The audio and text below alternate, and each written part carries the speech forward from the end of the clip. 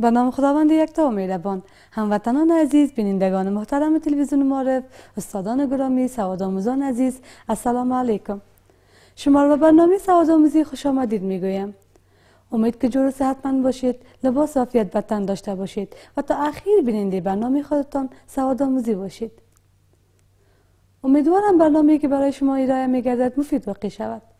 برای مفید واقع شدن این برنامه و برای آموزش خوبتر خوب خواهد بود که پیش روی تلویزیونتان نشسته کتابچه قلم و آنیده وسایلی که برای آموزش ضروری می باشد را با خود داشته باشید و تمرین کنید.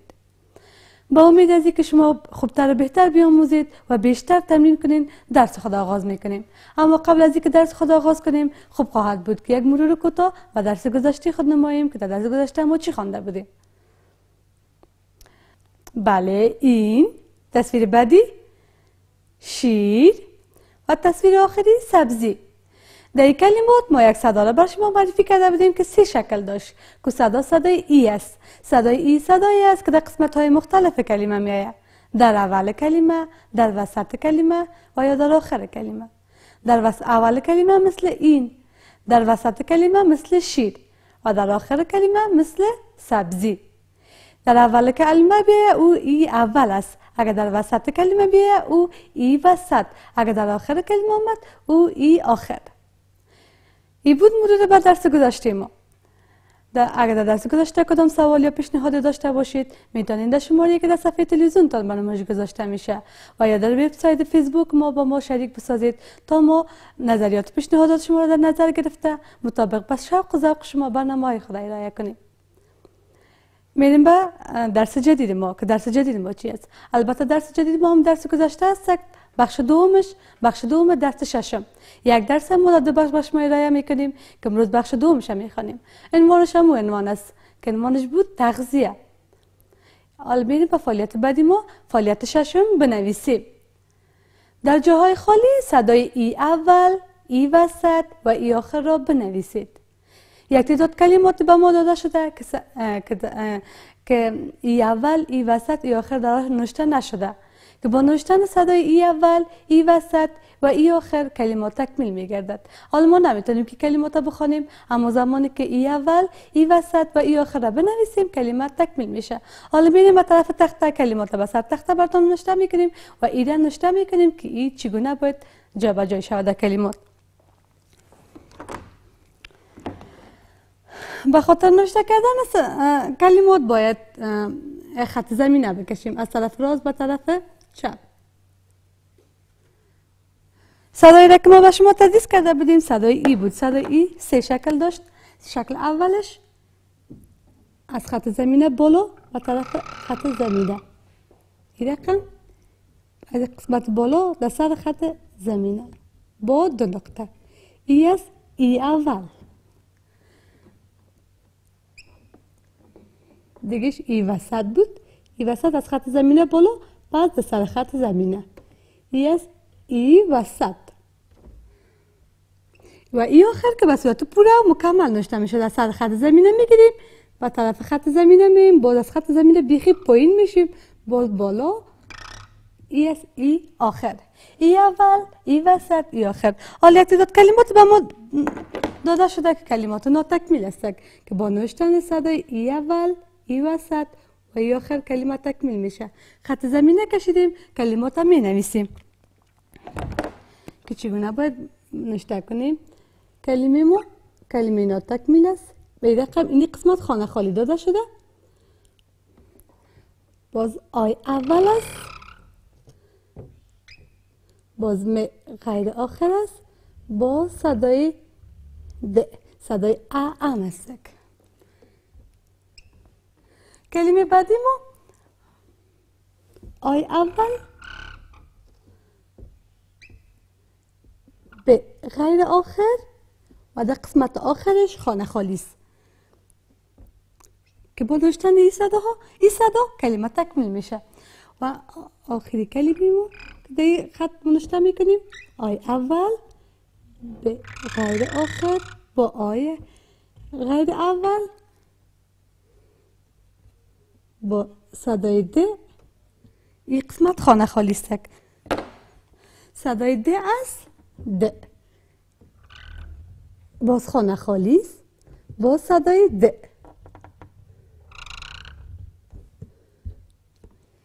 کلمات ما نمیتونیم بخونیم، اما زمانی که این کلمات با صدای ای تکمیل کردیم کلمات تکمیل میشه، باز میتونیم بخونیم. این قسمت خانه خالی است، باز صدای نه است. و آخری کلمه ما ای هم اولش این قسمت خانه خالی است با صدای ر است. حالا میخوایم کلمات تکمیل بسازیم. یک تعداد کلمات ناتکمیل داده شده با نوشتن صدای ای اول، ای وسط و ای آخر کلمات تکمیل میشه. حالا میبینیم که باید کدام ای نوشته کنیم. با صدای مکمل در قسمت آخری کلمه آمده. حالا باید ببینیم کدام ای بکار میاد. ای اول است، ای وسط و ای آخر. کدام ای رو بنویسم؟ بله، ای آخر. ای آخر با نوشتن ای آخر کلمات تکمیل میشه. کلمه را آلمان میتونیم بخونیم. کلمه چی شد؟ می آمد. می آمد. این کلمه هم قسمت آخرش خانه خالی داره که با نوشتن کدام صدا کدام ای تکمیل میشه کلمه؟ بله، با ای آخر.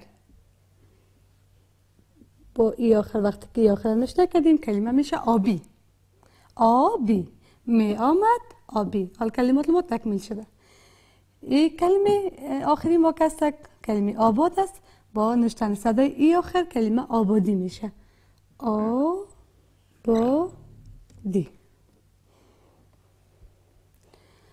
دیگه کلمه بعدی ما هم کلمه ناتکمیل است، با نوشتن صدای ای تکمیل میشه. قسمت وسط کلمه خانه خالی است. باید کدام ای به کار برم؟ ای وسطه، چون قسمت وسط خالی است. با نوشتن ای وسط کلمه تکمیل میشه. کلمه شد دید. دید. اگر خوب دقت کنین سواد آموزان عزیز، کلمه ما قسمت اول از این خانه خالی است. باید ای اول نوشته شود. ای اول نوشته میکنیم. ای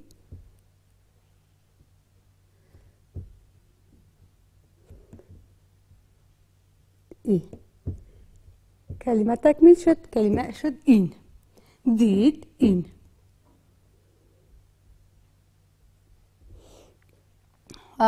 آخری کلمه ما قسمت وسط از این خانه خالی است که ای وسط نوشته میکنیم.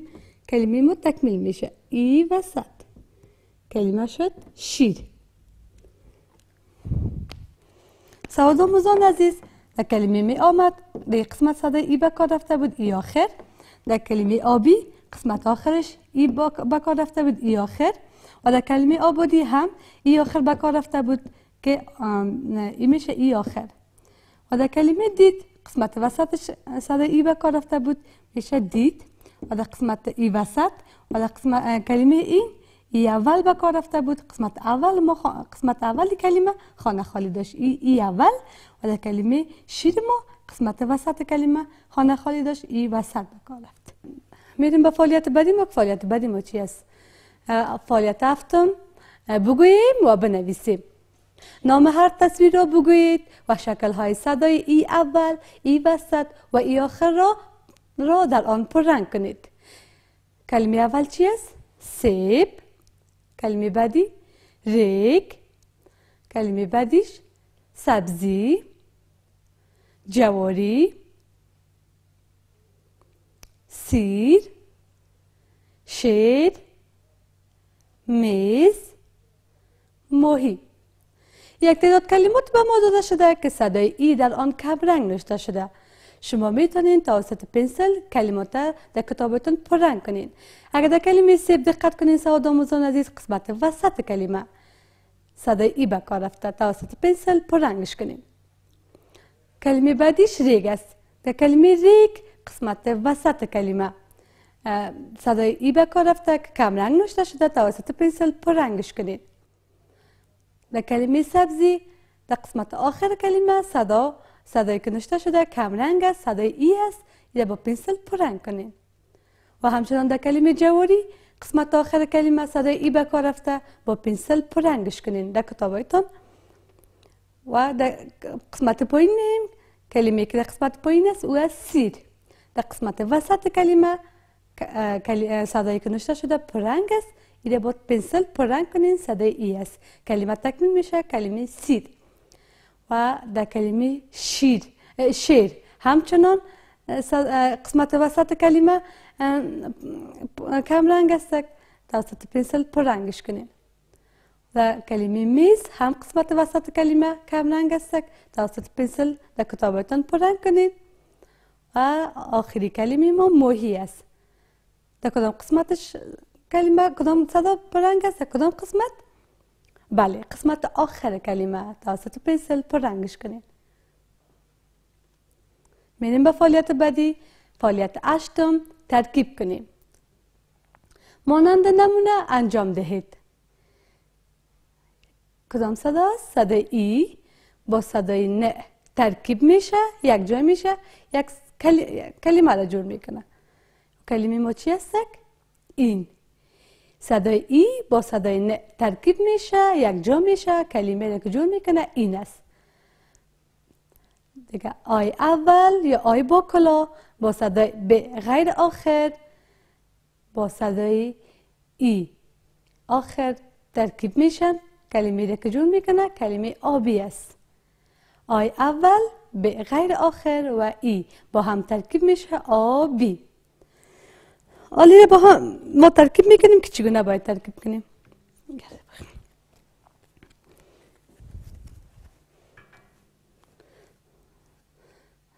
سوادآموزان عزیز خوب دقت کنین. ای صدای ای اول است. ای اول با صدای ن ترکیب میشه، یک کلمه را جور میکنه. ای اول با صدای ن ترکیب شد، کلمه را که ساخت کلمه این است. ای اول با ن ترکیب میشه، کلمه این میسازه.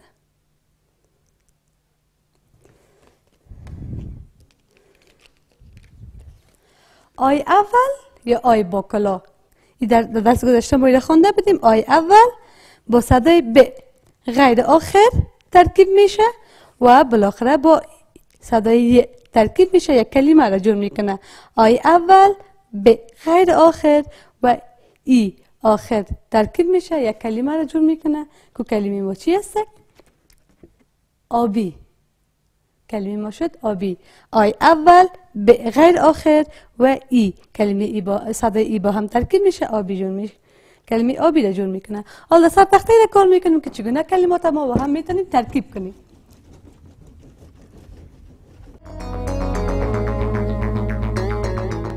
با خاطر نوشته کردن این صدا باید خط زمینه بکشیم. در خط زمینه نوشته میکنیم. صدای اولش که ای است. ای اول. ای اول.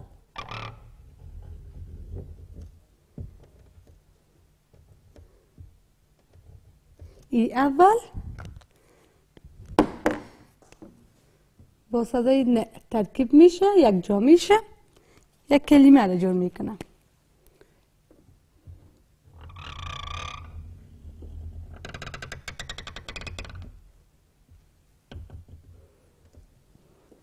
این با هم ترکیب میکنیم. وقتی که با هم ترکیبش کردیم از یک کلمه جور میشه کلمه با مانا.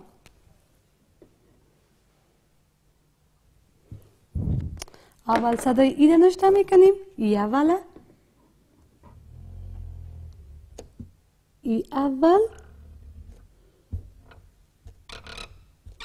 با صدای نوشته میکنیم. کلمه ما شد این. ای اول با ن ترکیب میشه، یک جای میشه، کلمه میشه این. کلمه دیگه ما آی اول بود. آی اول یا آی با کلا. صدای آی اول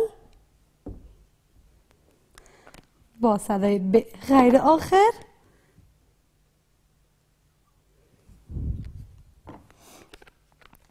ب غیر آخر با صدای ای آخر که به رقم بود. ای آخر. ای آخر.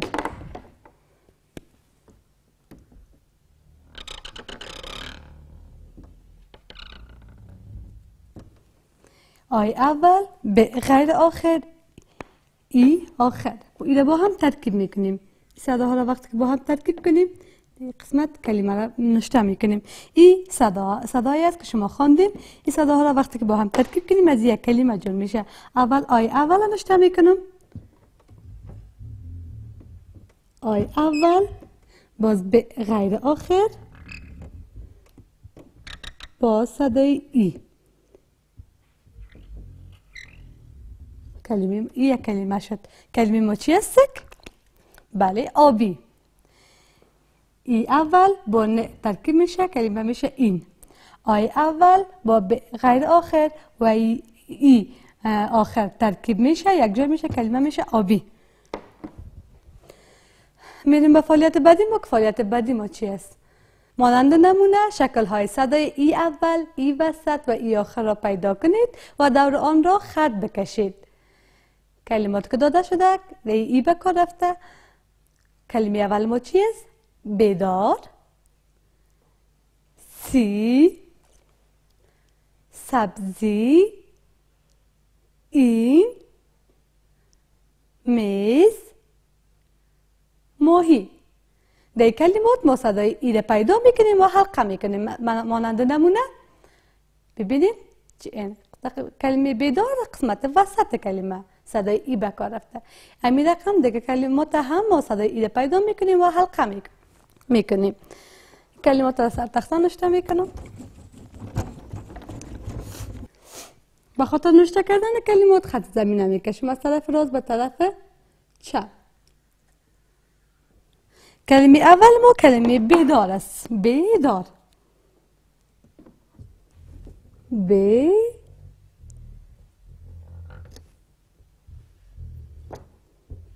دار، بیدار. کلمه بعدی ما سی است. سی، سی. این کلمه سی است. کلمه آخری ما سبزی. خط زمینه را دراز کنم. سبزی،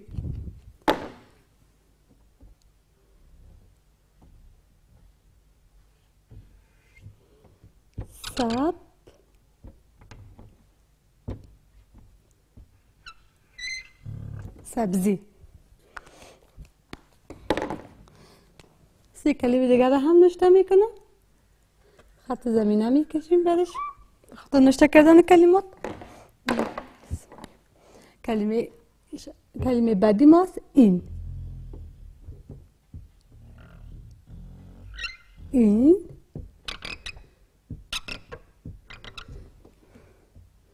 میز،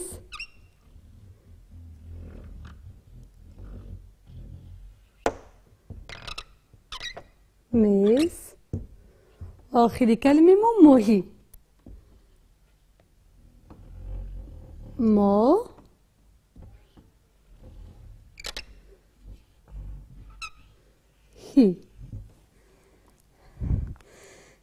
سوادآموزان عزیز یک تعداد کلمات به ما داده شده که در صدای ای به کار رفته. حالا ما صدای ای را پیدا میکنیم و حلقه میکنیم که صدای ای در کدام قسمتش است و کدام ای است. ای اول است، ای وسط و یا ای آخر. ای اول، ای وسط و یا ای آخر. ای را پیدا میکنیم و حلقه میکنیم. در کلمه بیدار ببینین اول کلمه ب است با صدای ای است. ای را پیدا میکنیم و حلقه میکنیم. ای وسط ای به کار رفته. در کلمه بعدی ما کلمه سی است. ببینیم خب دقت کنیم در قسمت آخر کلمه ای آخر به کار رفته. ای پیدا کردیم حالا حلقش بکنیم. در کلمه سبزی خب دقت کنیم در قسمت آخر کلمه صدای ای آخر به کار رفته. حلقش کردیم. در کلمه این ببینیم ای اول است. ای اول حلقش میکنیم که به صورت ای رقم داشته شده ای اول. و در کلمه میز بس بعد صدای م صدای ای به کار رفته که ای کدام ای است؟ بله ای وسط است. پیداش کردیم حالا حلقش بکنیم. در کلمه ماهی قسمت آخر کلمه صدای ای به کار رفته و او هم ای آخر است. ای آخر همیشه در آخر کلمه میآید. ای وسط، ای آخر، ای آخر، ای اول، ای وسط و ای آخر. میریم به فعالیت بعدی ما که فعالیت بعدی ما چی است؟ بنویسیم. از روی هر یک از صداها و کلمه های داده شده چند سطر در کتابچه های خود بنویسید. سواد آموزان عزیز، اگر شما وقت فراغت داشته باشید این کلمات این صداها را بنویسین که تا خوبتر و بهتر بیاموزین. هر قدر که زیاد نوشته کنین خوبتر میآموزین. کلمه ما صدای ما چی است؟ صدای م غیر آخر و م آخر است. این نوشته کنین چند بار. و دیگه کدام صداست؟ آی اول، ای اول، ای وسط، ای آخر چسبان، ای آخر تنها، ای وسط، ای آخر. می آمد، این کلمه ای است که از کلمات از صداها ساخته شده. می آمد، آبی، دید، آبادی. سواد آموزان عزیز، این صداهایی را که ما قبلا خوانده بودیم، این صداها را در اوقات فراغتتان شما تمرین کنین و از این صدا ما کلمه ساختیم که می آمد، آبی، دید، آبادی است. این کلمات خوب تمرین کنین تا خوبتر و بهتر بیاموزید. در برنامه امروزی ما یک صدا را بر شما معرفی کردیم که صدای ای بود. صدای ای صدایی است که در قسمت های مختلف کلمه میه. در اول کلمه، در وسط کلمه و یا در آخر کلمه. اگر در اول کلمه آمد ای اول است. اگر در وسط کلمه آمد ای وسط و اگر در آخر کلمه آمد ای آخر است. کی صدا را با فعالیت های مختلف و متنوع انجام دادیم، مثل بنویسیم، بگوییم، ترکیب کنیم، حلقه کنیم، پیدا کنیم. توسط فعالیت ها خوبتر بهتر تدریس شد تا شما خوبتر بهتر بیاموزید. اگر در کدام قسمت این درس کدام سوال یا پیشنهاد داشته باشید میتونید در شماره که در صفحه تلویزیون تا برنامه‌اش گذاشته میشه و یا در وبسایت فیسبوک ما با ما شریک بسازید تا ما نظریات شما در نظر گرفته مطابق با نظریات شما برنامه‌های خود ارائه کنیم. برنامه امروزی ما در همین جا به پایان میرسه. تا برنامه بعدی که باز هم در خدمت شما عزیزان قرار میگیرم، شما را به خداوند یکتا و به همتا میسپارم. وقت خوب و خوش داشته باشید.